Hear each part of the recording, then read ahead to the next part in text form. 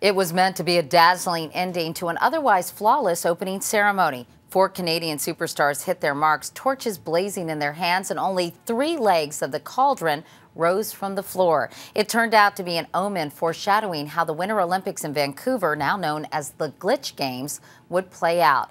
Bad weather has created a schedule shuffling nightmare for skiers. Thousands of snowboarding tickets had to be refunded. The speed skating rink melted into a giant Slurpee. It's been a bumpy ride for the organizers, but here's the good news. Years from now, no one will talk about the slippery haystacks or how the skating rink became a swimming pool.